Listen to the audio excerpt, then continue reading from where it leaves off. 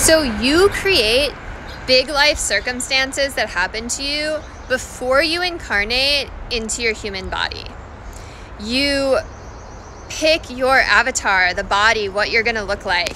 You pick the parents you're gonna be born into. You pick the country.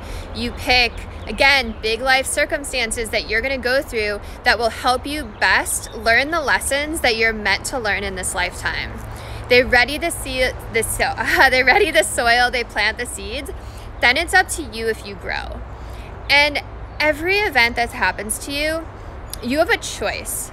You can look at it as this terrible thing that made you suffer and that was just like this awful thing, this terrible stroke of luck, maybe it's fate. Or you can flip your perspective. You can think about how you grew from it. You can think about all the good things that came from it. Maybe it helped you to step into your power. Maybe it helped you to set better boundaries. Maybe it helped you to see your self-worth. And this isn't spiritual bypassing. You're not denying that something happened. You're instead choosing to grow from it, right? You're not saying, oh, it's all flowers and sunshine, everything's positive. No, this thing happened, but it gave you the opportunity to grow. Okay, things that people say to you are neutral. Events that happen are neutral.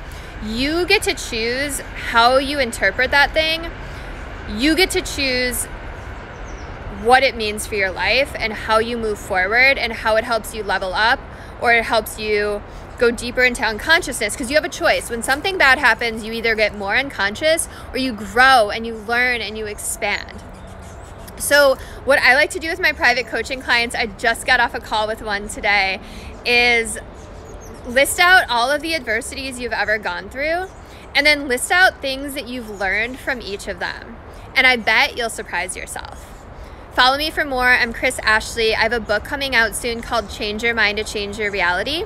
Head over to changeyourmindtochangeyourreality.com, sign up for my newsletter, and I will send you a free PDF guide to help you manifest your dream life. I'll see you soon.